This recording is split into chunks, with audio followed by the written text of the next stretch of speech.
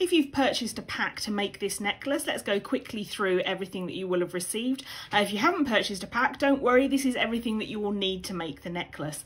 So each pack will differ slightly. So there will be a selection of beads, there will be a pendant for the bottom of your necklace, there will be cogs and gears, there will be, these are eye pins, there will also be jump rings. Now when you receive the pack, make sure you go through and pull out the one jump ring that's slightly bigger, because you're going to need that with your lobster clasp, because that's your fixing at the end of your necklace. So this is everything that you should receive. If you have had any problems, if anything hasn't arrived in your pack, please do let me know immediately, and of course I will send it out.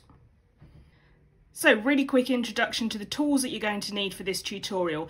These are round nose pliers, and they are called that because they have a round nose. And these are chain or snipe or flat pliers.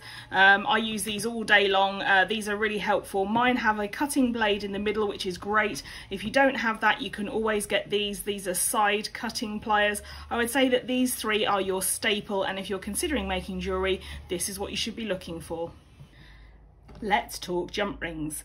Now, there's a very simple way to open and close jump rings, and it's the correct way to do it, and this will ensure that you don't have a gap. So all you're going to do is hold the chain nose pliers on one side. You can just see the join here, and then you're going to take your round nose pliers and you're going to hold them in this hand.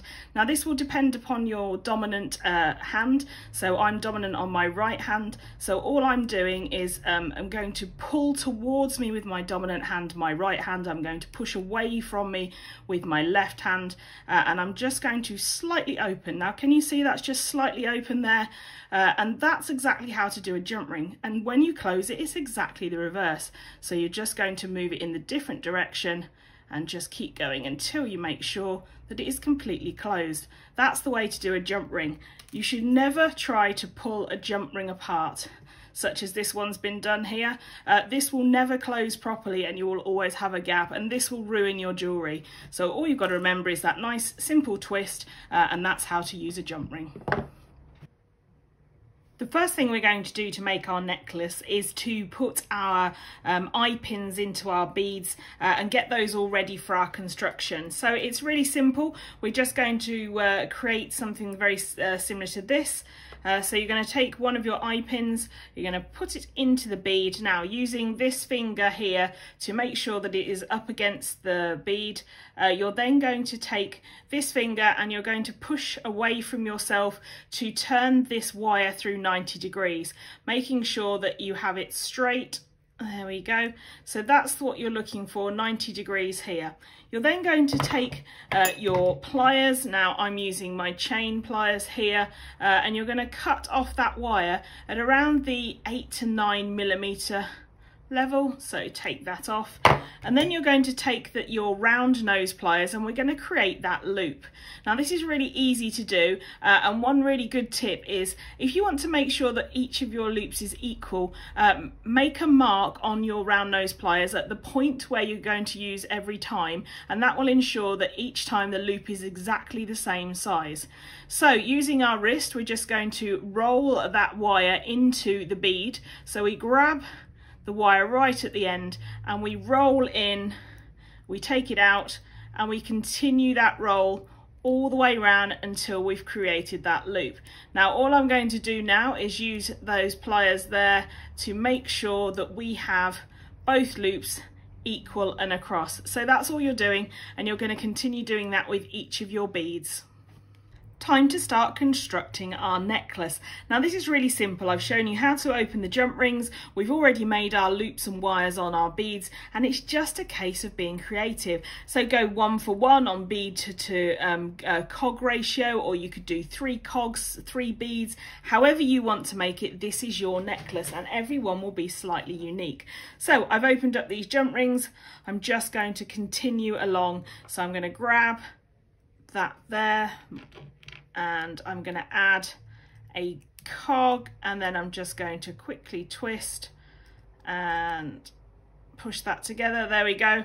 And we would continue along in the same fashion until we've completed our necklace with all of the cogs and gears and beads, or just as long as you want to make it. I mean, it could be that you do a shorter necklace and then maybe make a bracelet, completely up to you. So the other things that we need to do is we need to add our drop pendant. Now in this case I have a bee, so I'm just going to quickly grab the bee there with my jump ring. I'm going to put it on my cog at this point, and exactly the same, I'm just going to close up that jump ring there. And so that would be the point where I would have in my necklace the pendant at the bottom. So that's nice and easy. And then finally, the finishings. So we have here a lobster clasp, and this I'm using as the loop at the end to attach to my lobster clasp. So if I decide that this is where I want to put my clasp at the end, we're just going to put our jump ring through our lobster clasp. We're going to put it onto that bead there, and we're going to close it up. There we go, so that's all nicely closed. So that would be our end of our necklace. And then finally, exactly the same at the other end, we want to put our larger loop so that we don't struggle to fasten our necklace. And exactly the same, jump ring onto, I'm choosing to put it onto this cog, but it could be onto a bead equally, and I just slightly tweak that one, and again that one's finished. So then I would have a completed necklace. This one's obviously very short, but yours will be a lot longer. And that's it. It's a very simple necklace to make. You can get as creative as you want with it. I hope you enjoy making this tutorial. If you do have a go at making it, please do take a photograph and send it to me at maybe Moor at Facebook. I'd love to see what you get up to. Thank you.